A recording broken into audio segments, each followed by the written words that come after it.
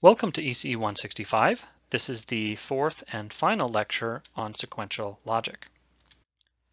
So what we'd like to focus on today is a topic called asynchronous inputs.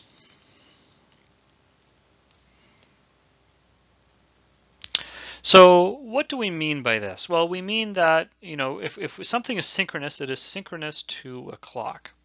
But when I go and type on my laptop or press, the screen on my phone, I don't know what the phase of the clock is. I can't guarantee that I'm pressing it, in relation to some phase of the clock on this chip. And in fact, that'd be pretty impossible when the clock period is, gigahertz or something like this. So as one example, let's discuss a button press.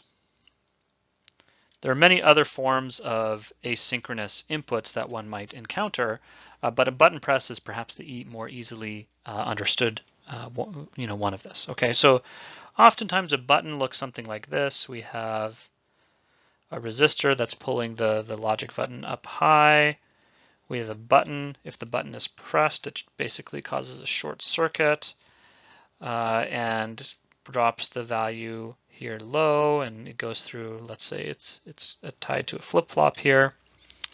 This is D and this is output Q here. So the question is, what happens if this button press occurs during the setup hold aperture of this flip-flop? Okay, so let's take a nice zoom in of the clock period here. And let's say that, this is the center of the rising edge. Let's say that we needed to have our circuit set up, some T set up before the rising edge of the clock. And we needed to hold the value some T hold after the rising edge of the clock. Now, we did say when we studied flip-flops design that it's possible that hold time might be negative, but for this example, let's assume that hold time is positive. So the question is, what happens to the output if D transitions somewhere in the middle here? We know it's what happens to the behavior of this flip-flop if D transitions outside of the setup hold aperture. But in this case, frankly, we have no idea what's going to happen here. Okay, it could be 1 or 0, could be somewhere in the middle, hard to say. Okay, so the question is, what happens here?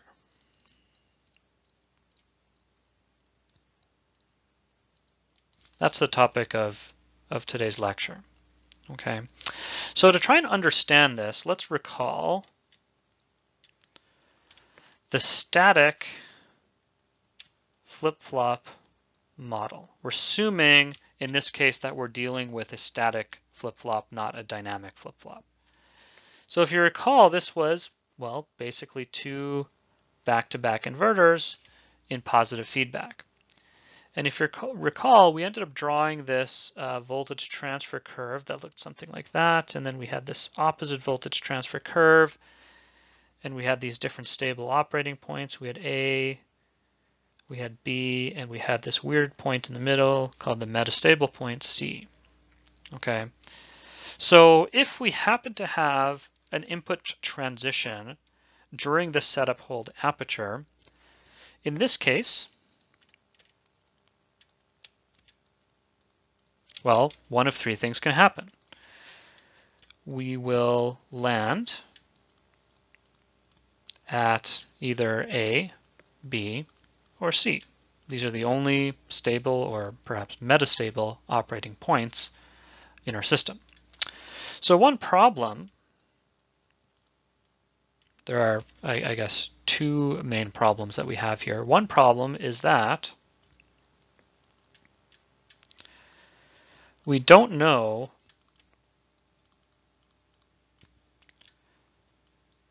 what state it will be. Very, very difficult to accurately predict this. It's not totally random, but it's nearly random. Okay.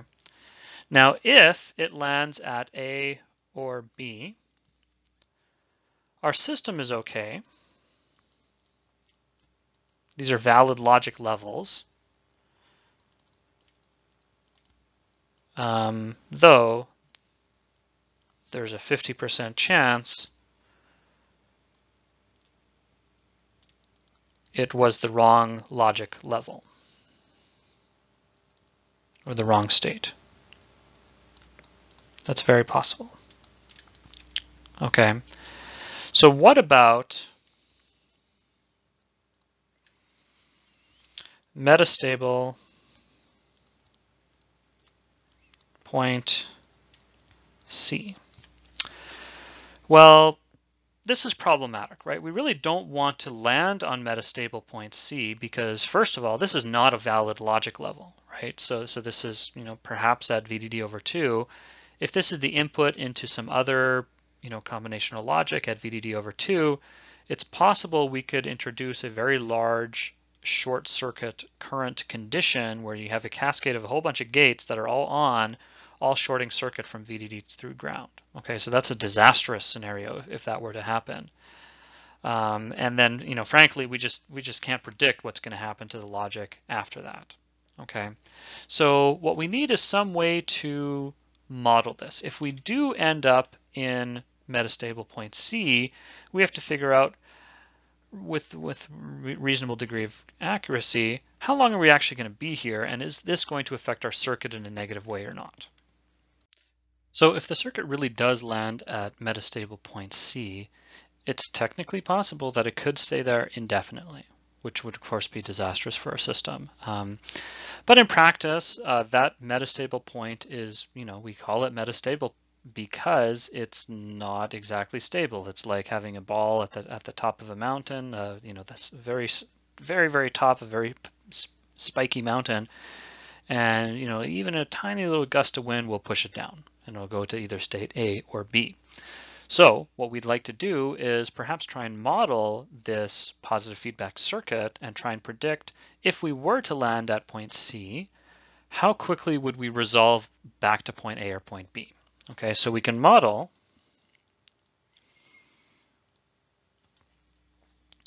the feedback circuit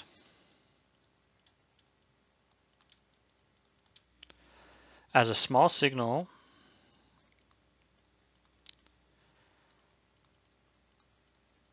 gain with delay. Okay, so yes, this is a digital design class, but we will be using just a little bit of analog circuit stuff here in order to do our model. So we say here that the positive feedback circuit is basically, some gain element G with an output impedance that is driving through feedback back to itself here. Okay, so we say this is signal A of t, this is loaded with a capacitor C, and this is R. Okay, so assume that A at t equals 0 is equal to Vm, this is our metastable voltage, plus some initial condition, A0. Okay, so this is Vm is our metastable voltage, or in other words, i.e. point C. Okay, so we can then set up a differential equation. I'm not going to derive or solve that here. If you want more details, I suggest you read the textbook. But let's just say we solve a differential equation, and we get A of t is equal to A0 e to the t over tau s, where tau s is equal to RC over G minus 1. Okay, so in order for the circuit to exit the metastable region, we say that thus we require G to be greater than 1 to exit metastability.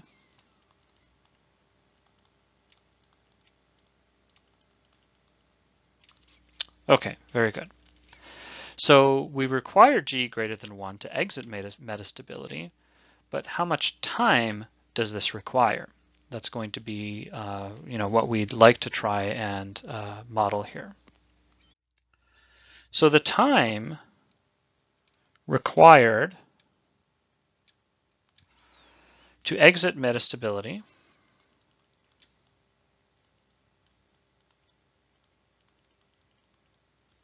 so how long does it take to get away from point C and back towards point A or B? Or in other words, such that A of t gets larger than delta V to get to a valid logic level.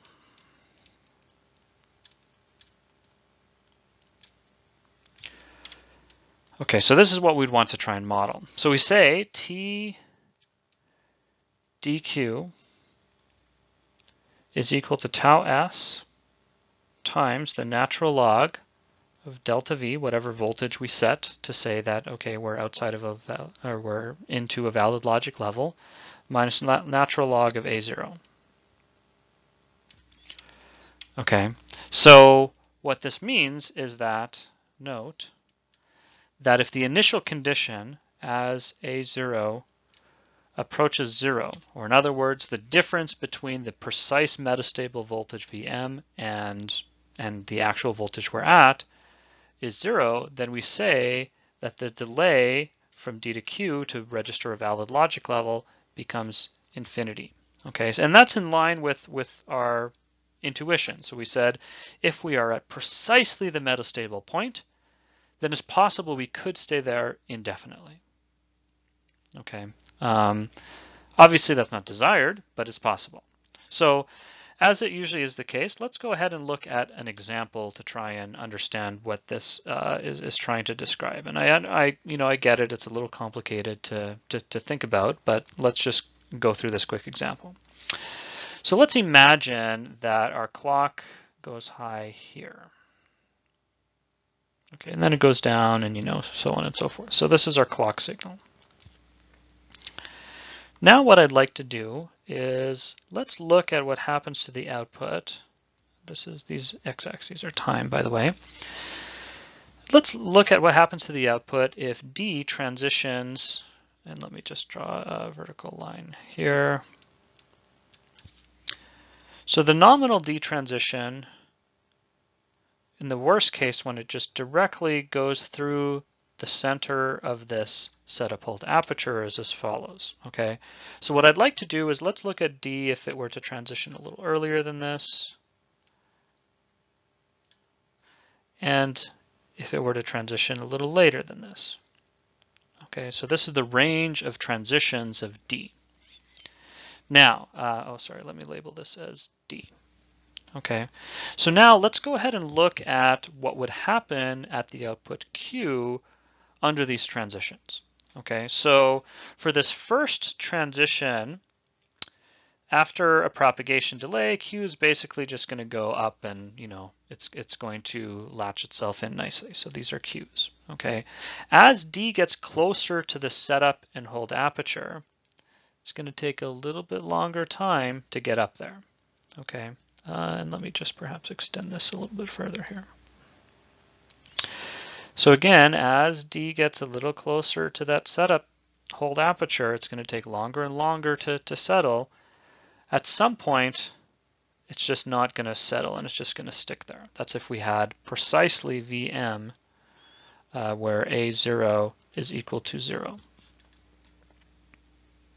Okay, and then likewise, as we start to exit past the setup hold aperture, it's going to take a long time, and eventually it's just not registering the correct valid logic level, and eventually it just stays 0 here. Okay, so the problem is right here. So problem is this could take a long time to resolve.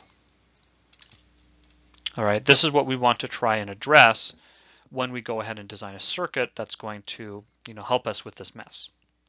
So entering metastability can be very problematic. We definitely don't want this invalid logic level to propagate through our circuits and so on. So the solution to this is what we call a synchronizer.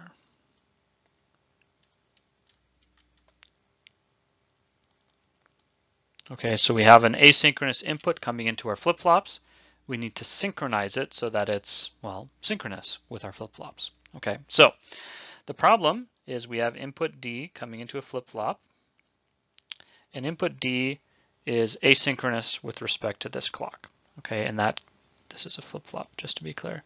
And that creates an output X that could potentially have some metastability involved with it. So the idea with the synchronizer is, well, you're going to laugh at how simple it is. Well, just put another flip-flop right after it. Okay.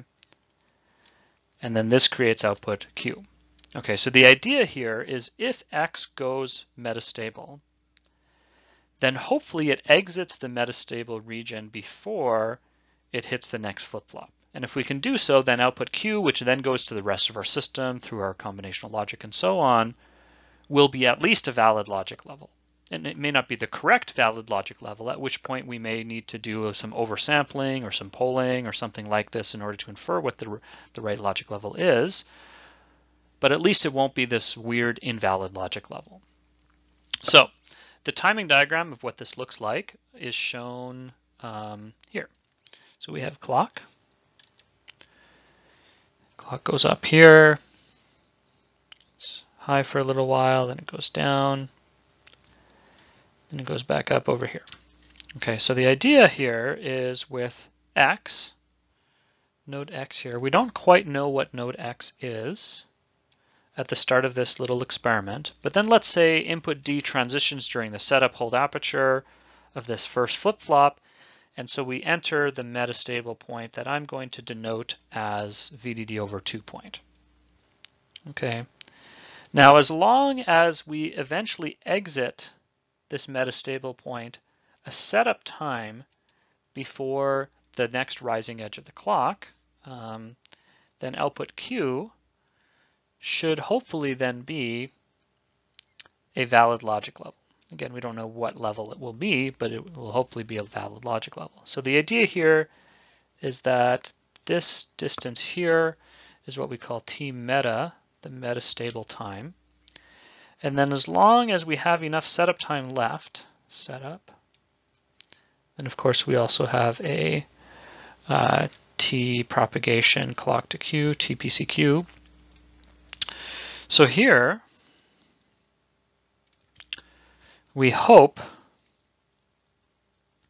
that T meta is less than the clock period minus T setup.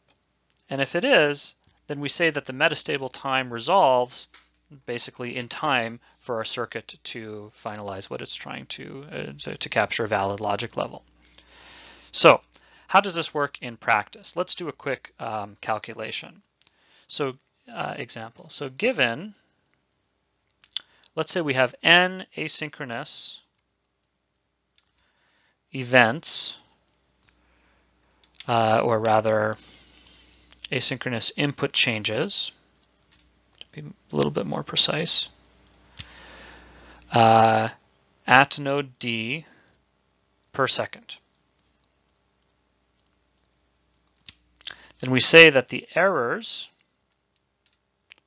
per second can be given by n times T naught over Tc times e to the minus Tc, the clock period, minus T setup, divided by tau s. Okay, where T naught over Tc is approximately equal to the probability of an input change during the setup hold aperture, which is something that would obviously invoke this metastable point. Okay, so we can model our errors per second with this formula. Again, I'm not deriving how this formula came about. If you're interested, I suggest you read the book. So, the point here is I'm just trying to make an example of approximate numbers. So the mean time between failure, let's just write that down, the mean time between failures is equal to 1 over the errors per second, this thing that we just derived. Okay, so the mean time between failure turns out to be a metric that people in the industry like to cite when they're talking about their products. Okay, so let's go through an example. In this particular case, I'm going to use an older technology, but I think the numbers are reasonable for understanding purposes. So let's say in 0.25 micron, a flip-flop has tau s of 20 picoseconds, TO equals to 15 picoseconds, and let's just say for fun that T setup is about 0. Okay, so given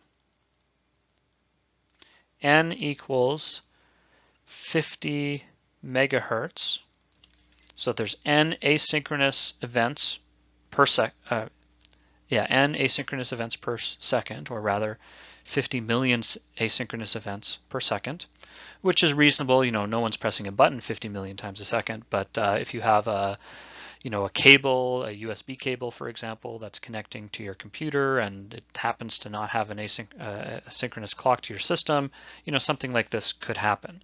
So given n equals 50 megahertz, what is the maximum frequency we could clock our synchronizer for a mean time between failure greater than 1,000 years?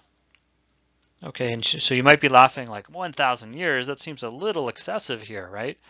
Well, if you are designing an automobile, a medical implant, pacemaker, something like this, you do not want someone to press the brakes or try to pace someone's heart and have failures happen, right? If that happens and they can identify that it was your chip that made the mistake, lawsuits and so on, loss of life is devastating, right? So we as engineers want to be very conservative and make sure that it's not going to be one of these asynchronous events causing metastability that's going to cause a failure of our circuit. All right. So how do we calculate this? Well, 1,000 years turns out is approximately equal to pi times 10 to the 11 seconds. Okay, so next time you're playing Trivial Pursuit, you know that. So this then we set equal to our formula is equal to Tc over n T naught e to the Tc minus T setup over tau s.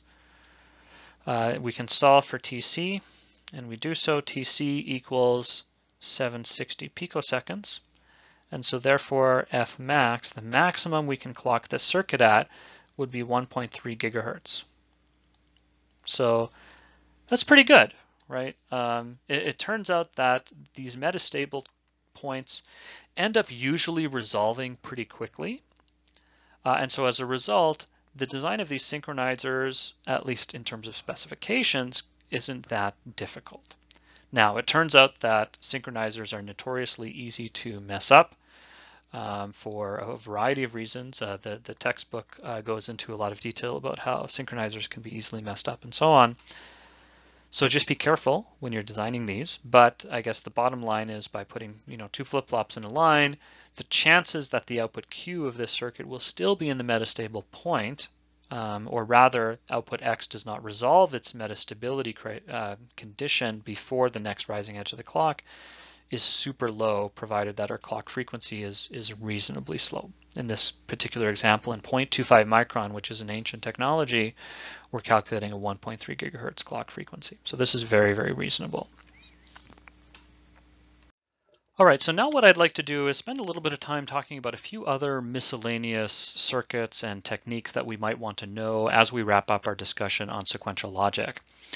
Now, one of the things I wanted to talk about now is a technique that allows us to build pulses. Okay, specifically for the pulsed latch method of synchronization or of sequential logic, but this could be used anywhere that you need to generate pulses. So how to generate pulses. Okay, so it turns out it's actually fairly easy how to generate pulses, and it's kind of a cool circuit. So let's take some clock signal, call it phi, and what we want to do is we want to generate a short, very small duty cycle version of this pulse called perhaps phi p. Okay, so the idea here is we can just take this output, or sorry, this clock signal, and delay it. Okay, specifically, add an odd number of inverters and use that as the other input into this NAND gate rather. Okay, so as long as this is a odd number of inverters, this circuit will work. Okay, so let's just draw a little timing diagram to understand how this circuit would work. So let's imagine our clock signal looks something like this. Something like that. So let's go ahead and look at node X. Okay, we'll call it this node after these delays. So X is just going to be an inverted and delayed version of phi. So we can just go ahead and directly draw that out here. Looks something like this. Okay, so there is I guess a clock to X delay here. So the output of this circuit phi p, this pulsed output, is going to be the NAND of both of these circuits. Okay, I guess I forgot I should also have an inverter because I actually want this to be an AND function. So phi p is there. Okay, so it's the AND of phi and X, which is only true for short periods of time, as follows. Okay, so that's a very simple way to generate a nice pulse signal. So another topic I wanted to discuss is combining logic and latches and flip-flops. Okay, so we already kind of introduced this a little bit when we talked about set and reset latches and flip-flops. Now, in that and in this topic here, we can say some of the inverters in latches and flip-flops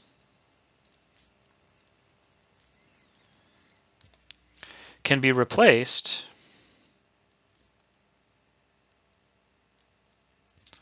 with logic, reducing sequencing overhead.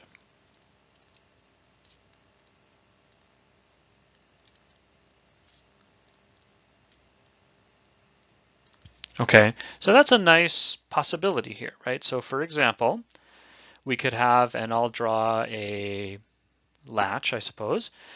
We could have a latch where instead of having just a D input, we can have two inputs, A and B, and they go into a NOR gate, which then goes into a transmission gate, clock and clock bar below here. And then maybe even we have another gate underneath here. Maybe it's a NAND gate.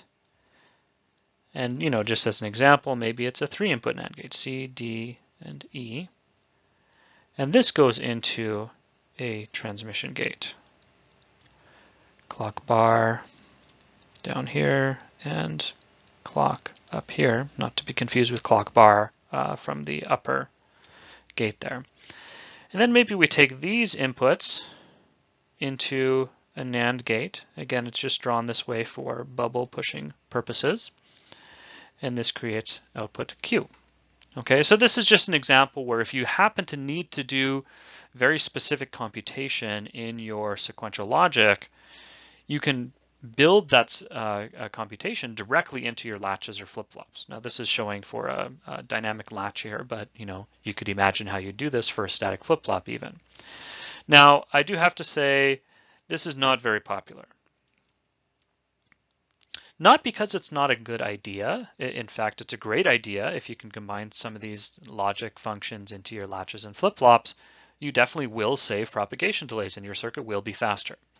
However, this basically requires full custom design. So I'll say not very popular except in full custom design, simply because, when we have our standard cell library, we tend to have, a small collection of D flip-flops. None of them necessarily have the right kind of logic that we need built into them. And so we don't usually have exactly the right logic function in our latches or flip-flops that we're trying to use. And so as a result, you typically would have to custom build these. And that's just not super popular. We tend to prefer to just use the standard D flip-flops in the standard cell library to speed up the design process. So the last major topic I wanted to talk about within the context of sequential logic design, and of course there's so many other things that we could talk about, but we just don't have time to talk about everything, is a topic called true single phase clock.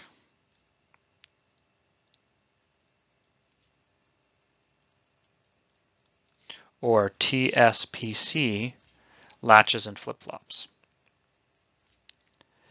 And the reason I want to talk about this is it turns out we actually use TSPC latches and flip-flops a lot, actually in full custom design, particularly when we're building high-speed and low-power clock dividers. This is often needed in phase lock loops and RF circuits and so on.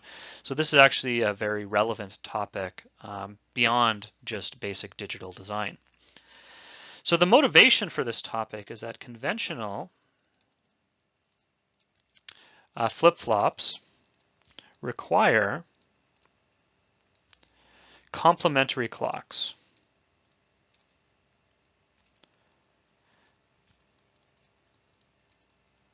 And as a result, they have a lot of clocked transistors. A lot of clocked transistors. So for example, there's 8 clocked transistors in the quote-unquote robust flip-flop that we studied earlier. Okay, but what we mean by complementary clocks is we need clock and clock bar carried around the whole flip-flop. All right, so that has extra overhead. You have to have extra inverters and so on. This delays things, makes things bigger and higher power. So true single phase clock, or TSPC, latches and flip-flops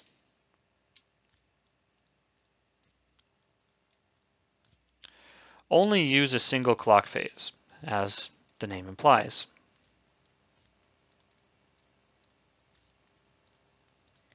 So what that means is we only need clock, we don't need clock bar. Okay, so let's try and understand this with an example. Let's look at a latch specifically. We'll look at a latch first and then we'll look at a flip-flop next. Okay, so the latch looks something like this. We have our PMOS device on top. Then we go to an NMOS device, followed by another NMOS device. Okay, so this is one, I guess, if you will, stage of logic. We have the D connected here. This is input D. So this PMOS and NMOS combo basically act as an inverter. Then we have this additional NMOS that acts as a clock terminal. We take the output of this guy and connect it to another set of gates, or another gate rather, that has a PMOS transistor, and again another NMOS transistor pair here.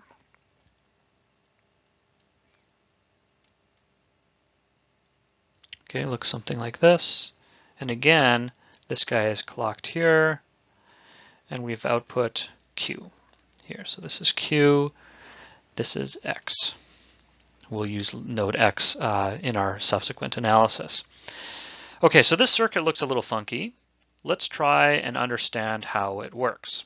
All right, so first we have, let's draw a timing diagram. We'll draw a phi, and we'll say it's low, and then it goes high. And we want to try and understand how this circuit works. So let's drop down an edge here. And let's furthermore say that input D does something funky. It goes up here and then back down, and then up here and then back down, just to see what the behavior of the circuit will look like. So now let's look at node X. Okay, so when clock is low, the NMOS transistor in this first stage of logic is off. So this circuit can't pull down. And so therefore, it's going to be in the pre-charge mode, basically, right? So in the hold mode. Okay, and what we mean by that is that the pull-down network can never turn on. The pull-up network can turn on. It depends what the value of D is. Okay, but we can never pull down. Okay, so we are in the hold mode. So in this case, D happened to be 0 at the start of this example, and so we're just holding here. Okay, so this is what we'd call the hold mode. Okay, now as soon as phi goes high, all of a sudden this NMOS transistor in the pull-down network allows X to be pulled down. Okay, and so this would be in the evaluate phase now. This is basically just working like an inverter now. Okay, so basically, when D toggles, X will move up and down. Okay, so we call this the evaluate mode of this circuit. Okay, and likewise, a similar thing happens to output Q. Okay, so in this particular case, X is high coming into this into the second stage of logic. And so we are in the hold mode, but the PMOS transistor hasn't turned on. So in this case, we don't know if Q is high or low. Let's just draw it as both. Okay.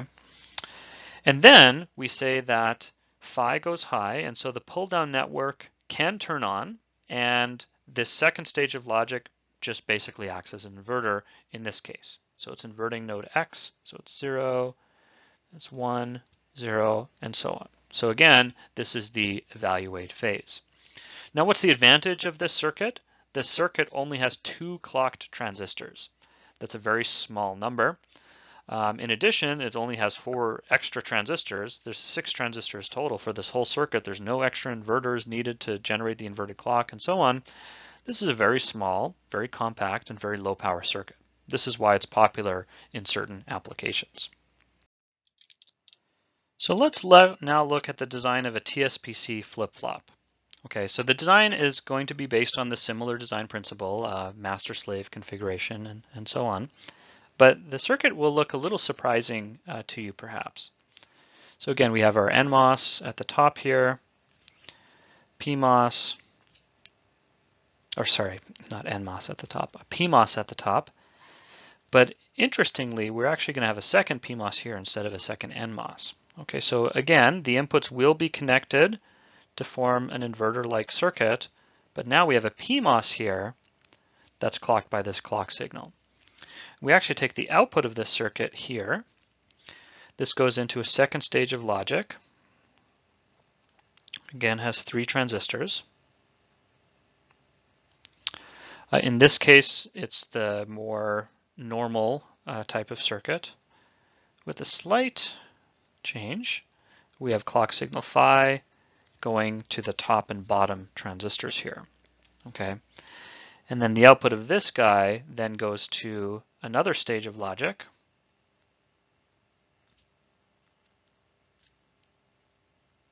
Like so.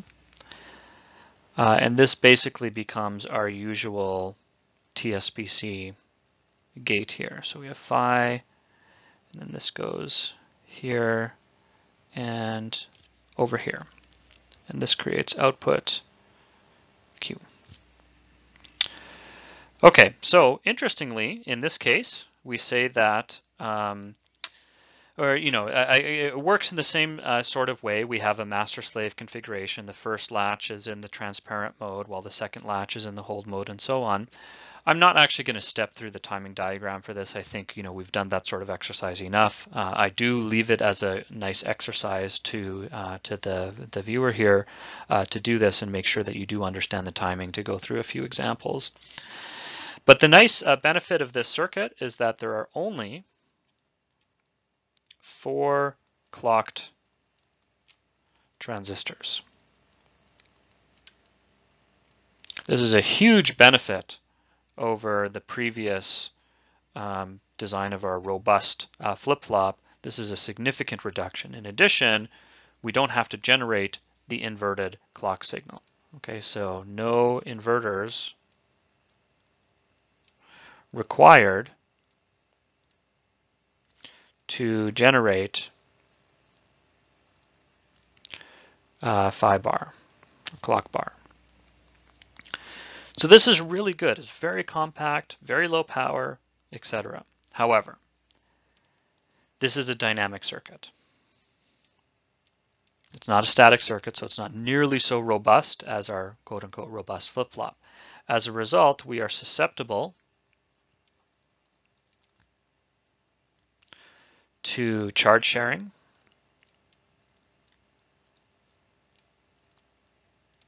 we are susceptible to interference, and it's actually very delicate with regard to sizing and the edges of the clock. In particular, I want to write that down, and requires sharp clock edges.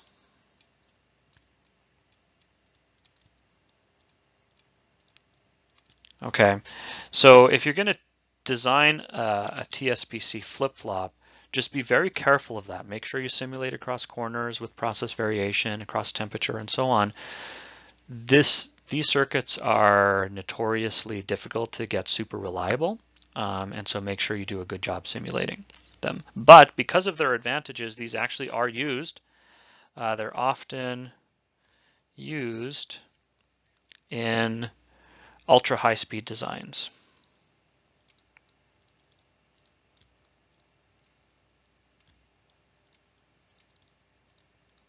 So as I mentioned, I've used these in a lot of the projects in my research group when we're building a high-speed clock divider in particular. This is useful for phase lock loops, RF circuits, and so on. Or even, if you're building a very high-speed logic as a digital circuit, this is a useful way to build your high-speed flip-flops, as long as you're aware of the difficulties of the circuit as well. And that should actually be Q bar, not Q.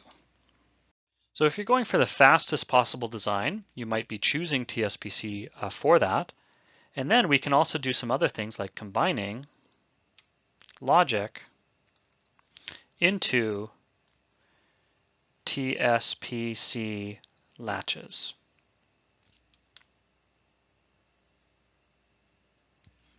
Okay, so the basic idea, and of course this is extensible to flip-flops as well. We'll just talk about it in terms of latches, just to be simple. So the basic idea here is, if you're building a TSPC cell, you have a pull-up network, you have a clocked NMOS transistor here, and then you have a pull-down network, right? We were just implementing inverters in our most basic instantiations of this, but there's nothing that says we can't also build this to be generic pull up and pull down network. So this might be multi-bit inputs into here. So we can compute a logic function here and then take these results into the next stage of the TSPC latch, which might look something like this. This is the clock signal phi here, and then this goes into the next stage of that latch, and this is output Q. Okay, so just as a simple example, let's do an AND gate, or rather more specifically an AND latch. Okay, so the idea here is we take our pull up network, just like we would do in a normal static complementary CMOS design process. PMOS is calculating A and B. Take this down through our clocked NMOS transistor, and then we have a stack with A and B for the inputs here. So this is A, B, and this is our clock phi here. Then we take this as our output into our second stage of logic. It looks something like this. Again, this is the clock signal phi, and this goes in here as follows. So this is output Q, but now Q is the AND operation of A and B into this latch. So again, if you're building TSPC logic, you're typically doing it because you're very concerned about speed, or possibly area. That might be another concern. But if you're concerned about speed, then you might also want to consider incorporating a little bit of logic into these latches and flip-flops as a way to further increase the speed of operation of your devices, right? Otherwise, you have this stage of logic in this latch that is not contributing any useful logic function other than providing timing. This is the sequencing overhead that we've talked about. But if we can kind of eat into the sequencing overhead by providing some functionality, it makes it kind of less painful to have to do this. All right. So for the very fastest designs, this is a very nice approach to do this, actually.